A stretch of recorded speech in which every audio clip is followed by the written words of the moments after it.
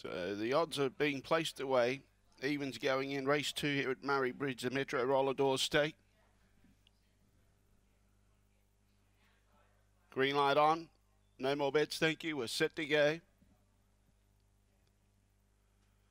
Away, established began fair, got down to the inside. Chuagi was alongside of it. Out wide was Doc Bandit. Then he turned behind those Shonky Jack. Out wide was really Gary. Then between runners was Chuagi.